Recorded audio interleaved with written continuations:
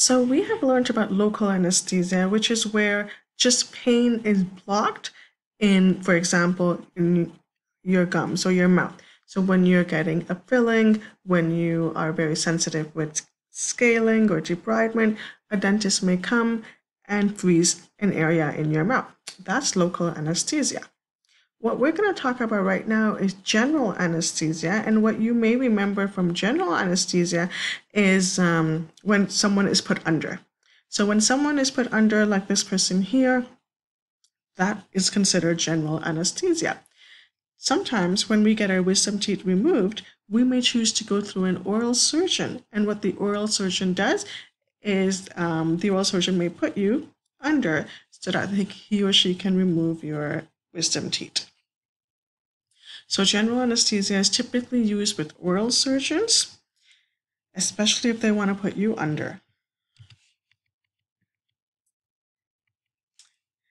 The way general anesthesia works is basically a drug that's given to you, and what it does is it basically slows down your brain. It depresses or slows down your brain. And one of the most common one of the common general anesthesia that we do see in dentistry is nitrous oxide. And now nitrous oxide is not really general anesthesia in that it's not a typical general anesthesia when you're put under. Rather, what nitrous oxide does is it calms you down. Another word for nitrous oxide may be laughing gas, where you just breathe something and it calms you down. And we're going to look more into it further down. So way back before, when someone needed some work done in their teeth, or when someone needed surgery, what they would actually do was strangulate them. So they would actually strangulate their neck until they lose consciousness, and then do whatever they have to do the work that needs to be done in their body. After the strangulation period, they realized that there was other drugs like opium, alcohol, and those were used to render patients unconscious or to keep patients unconscious. Nitrous oxide was finally discovered in 1776. And then 20 years later, this guy over here decided that, you know what, we can use it for surgery. And that's when it was used for surgery.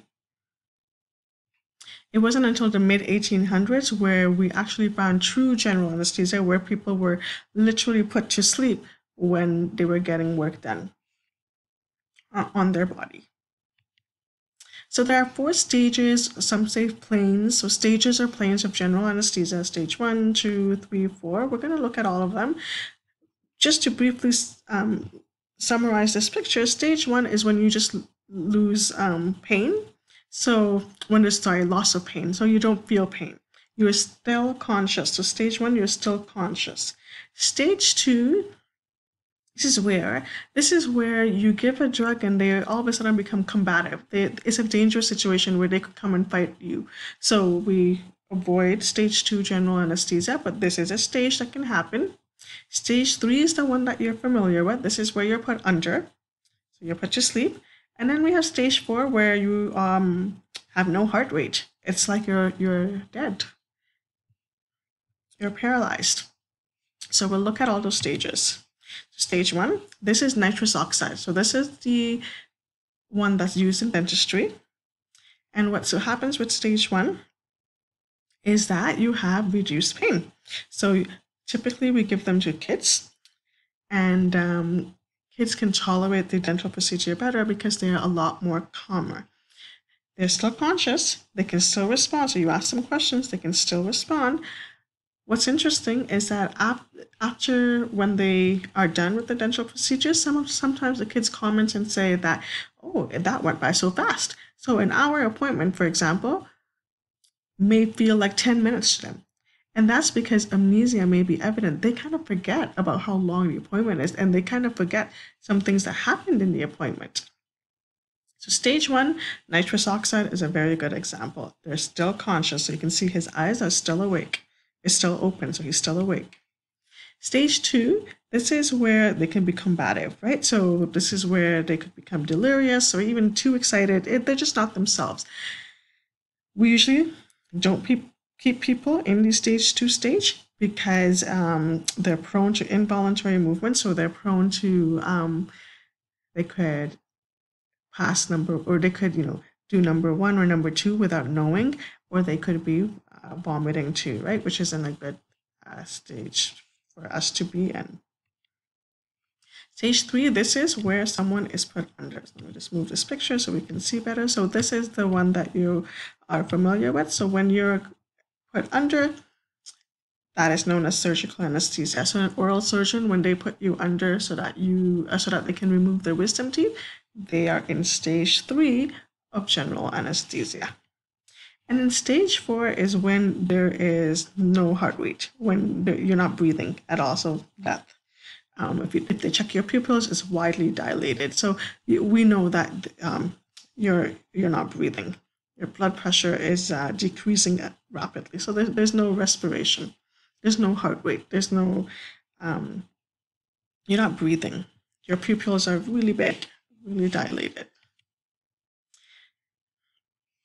There are levels of anesthesia: induction, maintenance, and recovery. So when the doctor is just preparing all the medication and just starting to inject you with those medications, that is the induction. It's like a plane just starting to take off.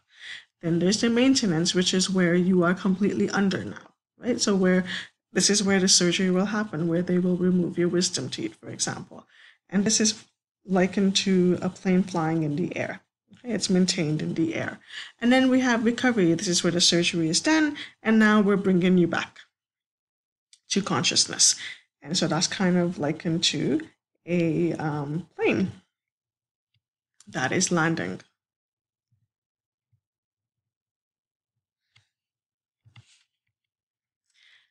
So when we get anesthetic agents, or when we go through general anesthesia, there are some side effects or adverse reactions that could happen.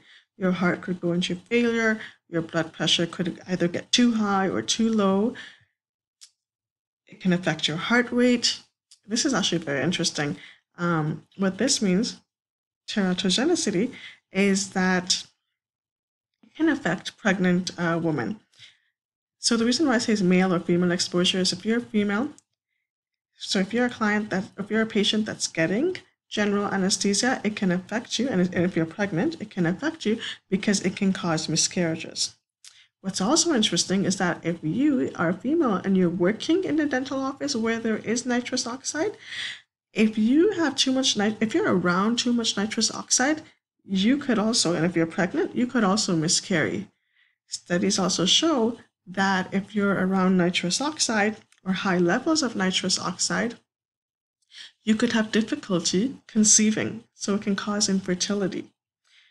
The reason why the male is written there is because if you're male, your wife could have difficulty conceiving because you are around nitrous oxide. So the wives of the male operator could be affected as well.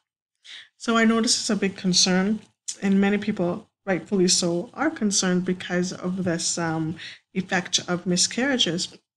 And so for those that do work in offices with nitrous oxide, there are monitors that you can purchase to monitor how much nitrous oxide you're exposed to. And if you're exposed to too much, then that's a sign that you want to be away from nitrous oxide.